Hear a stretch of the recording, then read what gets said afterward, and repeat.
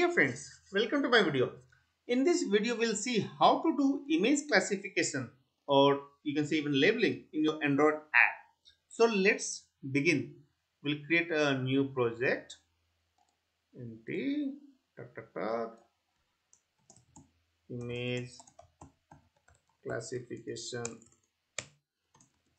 app. You can name it anything, and yeah, rest of things I'll leave it as it is. Just click on finish. Wait for my environment to load. In the meantime, I'll just show quickly a couple of things. One is like I have already got two images. One is flower and the other one is finger.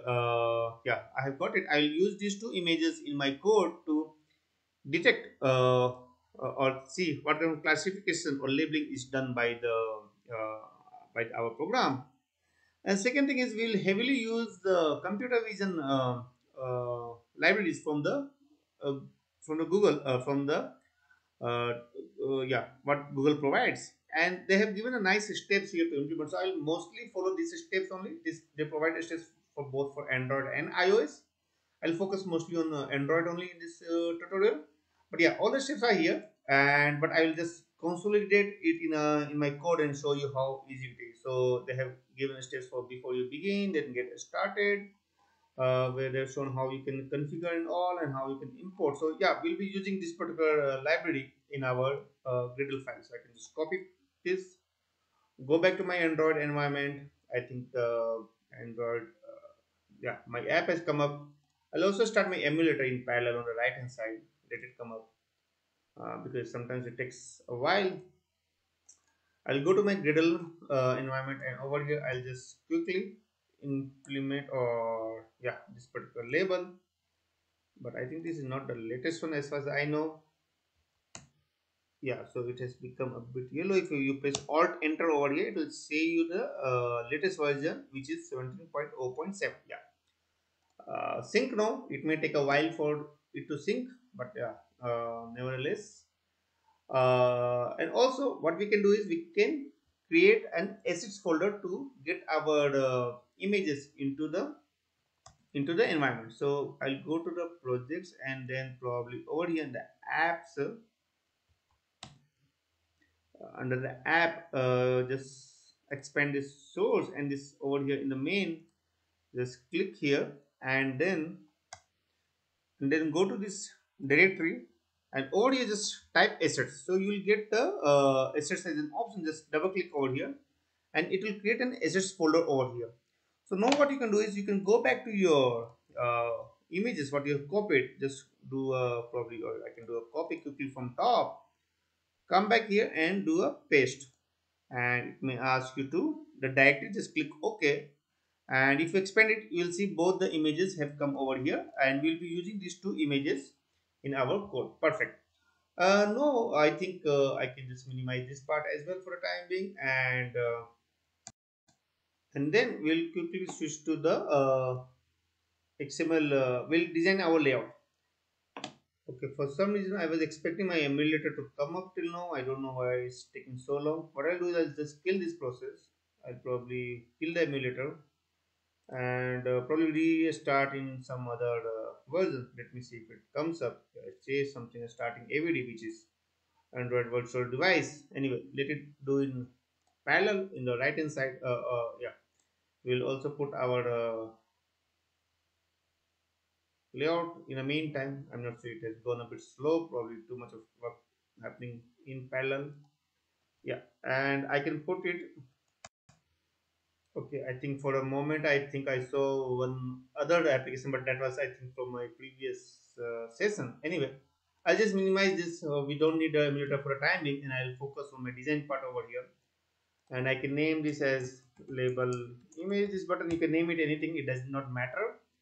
And I'll give some constraints over here, and perfect. And also I'll put one image view. Yeah, and so that to display the image I can use this anything, it doesn't matter, as a background. Yeah, and yeah, perfect. So we can use this to display our image. Probably I can put it a bit up, this also up, and I can also expand my text view a bit down here. So this way we'll print our output, and I can give this a nice id which we can use to refer in our Java code. And I have given constraints to my image view, which has the id of image view. I think that's all more or less from the design part. From my layout part, I'll quickly create a public method, public void, and this method name could be button image label. You can name this method anything, again it does not matter. And yeah, so once we have this method, I'll go back to my layout, and to this button I will assign this on click attribute to this particular method, so that whenever this button is pressed or clicked, this goes to this Java code over here. Perfect. Now what I will do is, further I will just create, no, not public, I'll create private class variables. So one could be for text view, and the other could be for the private image view. So image view. Perfect. And in the on create method, I will assign them to the light widget using find view by id r.id dot text view, and the other one could be image view find view by id r.id dot image view. Perfect. Yeah, I think this later if we rebuild it will go away. It should go away. Nevertheless, yeah, now we can do our main part of the code over here. And I think yeah, it's rebuilding. The errors are gone. Our things looks good. Yeah, I will minimize this again. We don't need it as of now, and I'll start the main method over here. So in the main method, I think first and foremost we have to import these two or any one of these images at least. So what we can do is we can use a method called input stream, and this could be get assets.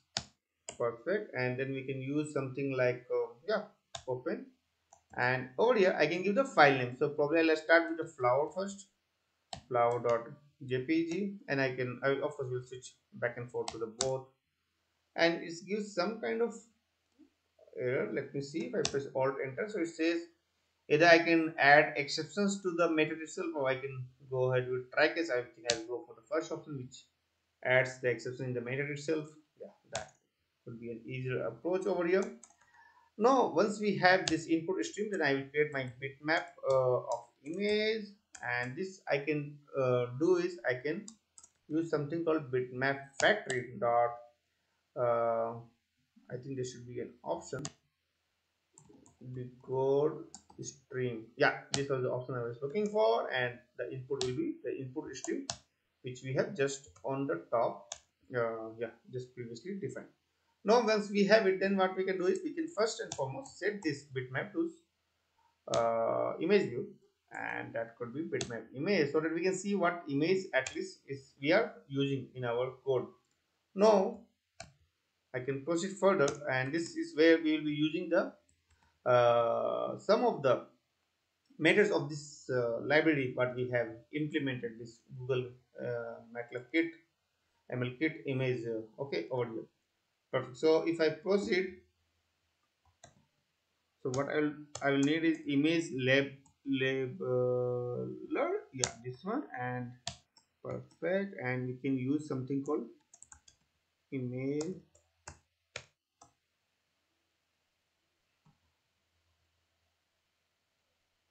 labeling dot get client, yeah. And over here we can use something like image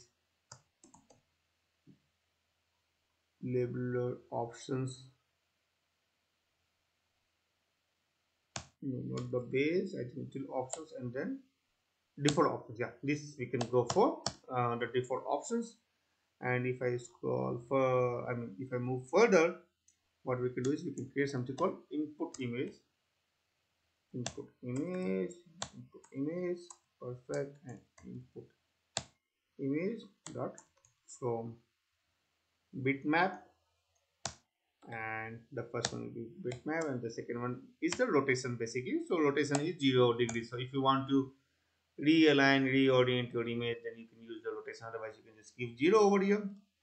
Nevertheless, I'll proceed, and then we can use our image labeler dot, yeah, we'll be processing now, and we can use the image. So input image, probably over here it will come, yeah. And once we have it, then we can add some kind of listener, success listener, on success listener, and this should have on success listener, and this will give you a method on success, whatever you want to do. I'll just first finish up by putting a semicolon here, yeah. And now when we have a success of this process, then we can, what we can do is we can use that to populate our text view to the labels which is identified. So what we can do is, first we can create a empty string, probably string dot labels, or yeah, and this could be empty string. And then in a for loop, one by one we can read the labels, whatever we get here, image labels. So what we will do is we will read the image label in one by one in this for loop, image label, and we'll be using image labels for that. And then in this for loop we can populate this, probably instead of string labels, what we can do is basically image recognition, right? So we can put is, what is the image recognized? So image recognition, and we can use this over here, no, string image recognition, and this will be plus plus, I mean, basically. And okay, before that, I think what we'll have to do is we can use this image label to identify few things. First, let me quickly create string label out of this image label dot get text over here, and the other one could be float probably confidence level, which is like how much confident it is that this whatever label they are identifying, that's the correct one. So that get confidence, yeah, perfect. So once we have it, then we can use these things over here. So what we can do is string label, probably plus uh, float confidence dot to string, and yeah, that's probably what we can do is we can put some kind of ending line, yeah. And so perfect, I think that's all. I will try to rerun it, and first figure image what we have given is flower, so let's see how it comes up. And yeah, if I click this, perfect. Image came, but nothing on the text view came, and I think the reason for that is, of course we are forming the string here, but we are not printing it in the text view. So what we can do over here is text view, set text, and string image recognition. Now let me rerun it quickly and see how it comes up. And if I click, perfect. Now if you can see, I can probably zoom in a bit and show you over here. So it says petal is zero point 0.9, it's confident that it's 0.9, and flower is 0.98. So this is the confidence level. It's a plant also, it's trying to recognize. I don't know, for some reason it says it could be an insect as well, I think because of this dark portions in the middle or something like that. So yeah, of course it, I don't know why it says image 4. I think that's because in the over here it's button. If I go here, I think, I don't know why I entered 4. I think this, yeah, correct it. Anyway, coming back to Java code, so for flower we have done. I'll use the other one. I think the other one was finger over here, and if I rerun the code for finger .jpg, okay, I can zoom out for the time being, and if I click here it comes finger, and yeah, okay, let me zoom in again to show what is. So it's identifying it as a skin up to confidence level of 0.97, and hand is 0.97, nail also, okay. So if you can see, the nail of the thumb is being exposed, and then flesh and eyelash and blah blah. I don't know why eyelash, there is no eye, but yeah, whatever. So of course in this code we are heavily relying on the this particular library, Google ML Kit image labeling library, to do our process over here. So that's all in this video I wanted to show you. It's so easy. Yeah, you have to just know the basic APIs and like dependencies to do that. Yeah, I'll post all these details on my website and on the description below as well. Yeah, and I hope this you have enjoyed this video. If you have any questions or suggestions, then please put in the comment section. And if you like this video, then please subscribe to our channel. Thank you and have a nice day. Bye.